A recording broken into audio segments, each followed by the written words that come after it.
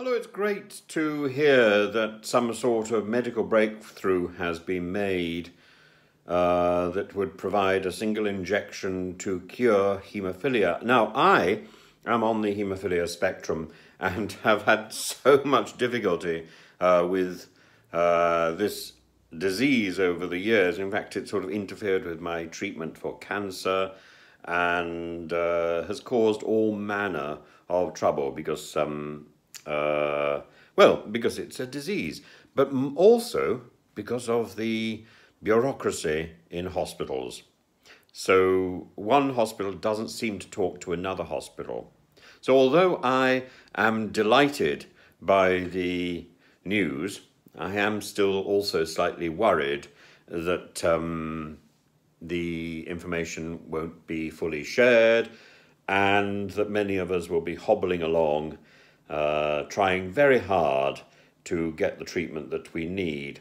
In my own particular case, when I went for surgery last year, the Haematology department didn't talk to the Haemophilia department in the Oxford hospital, and therefore I wasn't given the correct drugs. And so 2 weeks after my surgery, my wounds opened up and I was suffering quite badly and had to be readmitted into hospital, and indeed I was in a fairly critical state.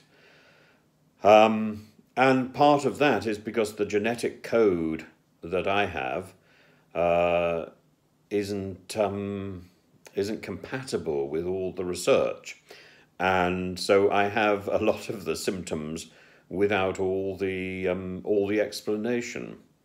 And therefore it's very easy for the system to dismiss my particular case.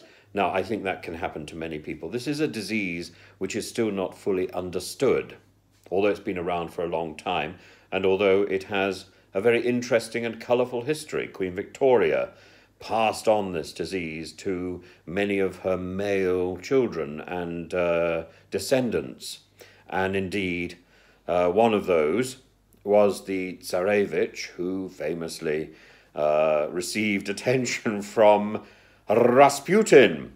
Now, Rasputin would arrive a few days after a haemophiliac crisis, and by that time, of course, the boy would already be recovering, so Rasputin could appear, and his appearance would seem miraculous.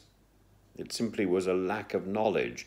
And without hospitals sharing information, that lack of knowledge, I'm afraid, and that hocus pocus is unfortunately going to continue.